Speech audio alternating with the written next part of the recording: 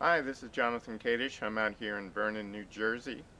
I am rehabbing a house out here, and while I'm out here doing that, I'm going to build my first aquaponics system. So what I'm building today is a small 4 cubic foot grow bed system with a 27-gallon aquarium attached to it.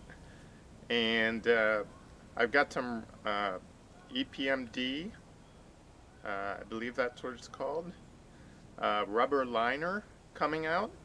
It should be delivered today, and we're going to put that in our grow bed for the media, where we're going to put hydroton or some other form of grow media in there. I've got a lot of gravel around here, so maybe I'll be using that. Anyhow, should be coming along soon. The UPS truck, hopefully I'll see it come down the road. But we're going to get started by building out the box for the grow bed. I've got some 1 by 12 pine that I'm going to cut up and make into that box. So let's get to it. So you might be asking why this is so small, only 4 cubic feet. Well, it's going into my apartment in New York City, and I have a very small space that I can put it in. So I'm going to be marking the outside to 25.5 inches. We're going to be making a cut there because the 3/4 inch thickness of the 1 by is going to add up to an extra 1.5 inches. So let's make that cut.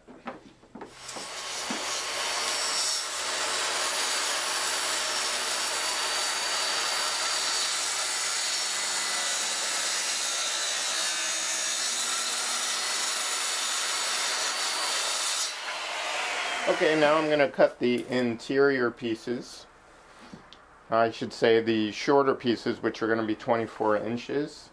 And those are going to butt up against the end pieces.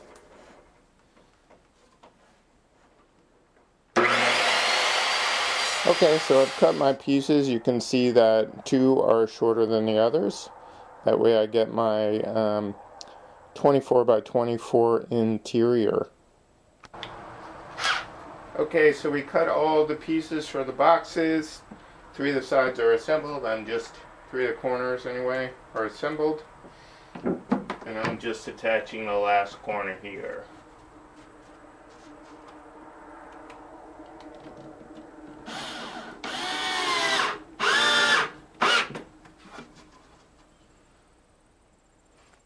And so here we have it.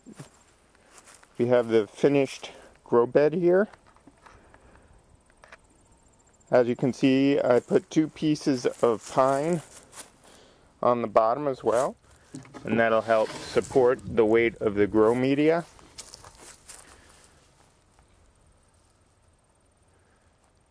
Additionally, underneath this, I'm going to build a base in the vertical direction. So I'll have pieces going around the outside of this. That'll be about 2 inches. That'll provide additional weight-bearing load capacity.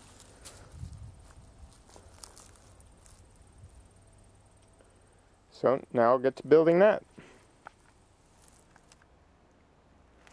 So I built my load-bearing structure for underneath. It's just a simple little grid here. It's going to sit underneath the aquaponics system and hopefully keep the bottom from bowing out. So that's the general idea. Next up is to build the legs, which will be mounted to the side here, coming up this way, which is the bottom. And I'm going to put some feet on them as well, so it's stable. My fish tank is 24 inches across, so everything should fit nicely inside of there. So I'll be, building that next. So here's what the whole setup looks like upside down currently, because I'm still trying to figure out how I want to position the legs, how much space I want underneath the tank, because I want to put it on rollers so I can easily move it in and out. Also, how much space do I need above the tank so that I can feed the fish and access them. Although if it's on rollers, that may not be an issue. I may just be able to slide the tank given the flexibility of the tubing I'm using. So anyway, there is what it's going to look like when it's done.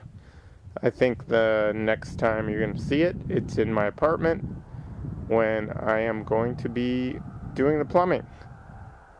And also maybe finishing it.